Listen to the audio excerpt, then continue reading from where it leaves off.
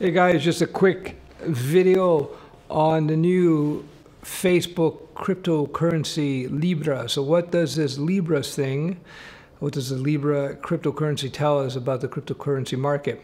Well, number one, it proves a point that I had made over a year ago in a few videos where I said that people would not need to buy your Ethereum or your Bitcoin or your Litecoin to get into the cryptocurrency market, because a lot of people were thinking that I'll buy Ethereum and I'll buy Bitcoin, and part of the rationale of buying it was that, well, people are going to be using this stuff to transact, and they were going to have to buy your Ethereum from you, or we're going to have to buy your Bitcoin. And I said there's no way that a company would buy your Ethereum coins at 1,000 or 10,000 a coin, whatever the number would be, when they could just create their own coin. And here's the biggest proof yet, besides the fact you had thousands of altcoins out there. I don't know if there were thousands, could have been 500, who knows. But anyway, Facebook has got their Libra coin.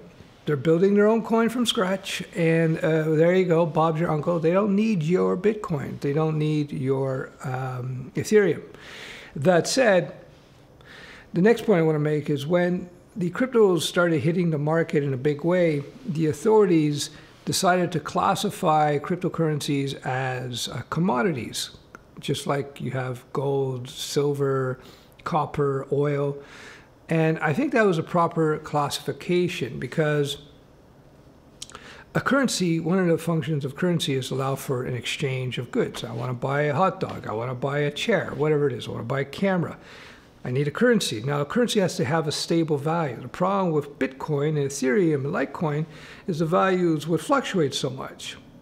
So, if I bought a hamburger from you and with 3 Litecoins, and that was, and then the next day 3 Litecoins were worth half as much, you're in trouble as a vendor, right? So that the traditional, we'll call them traditional cryptos that people were trading in, they couldn't be proper currencies because they were too volatile.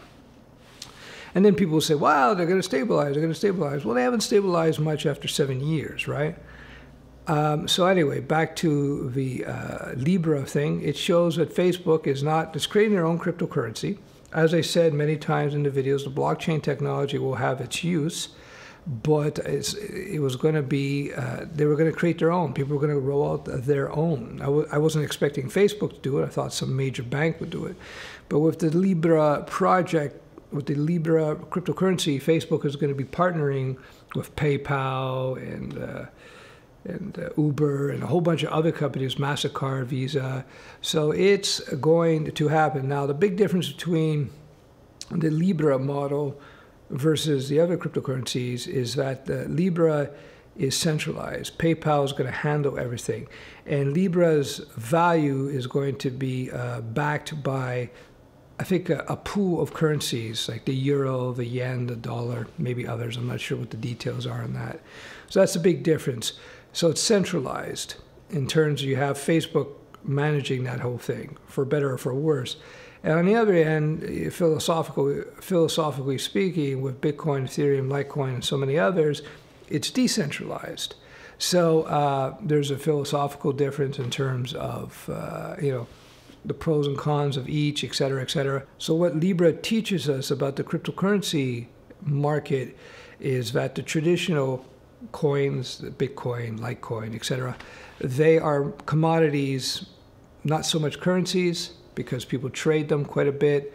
The values go up and down, and they're not currencies because these coins are not actually used much in real world transactions.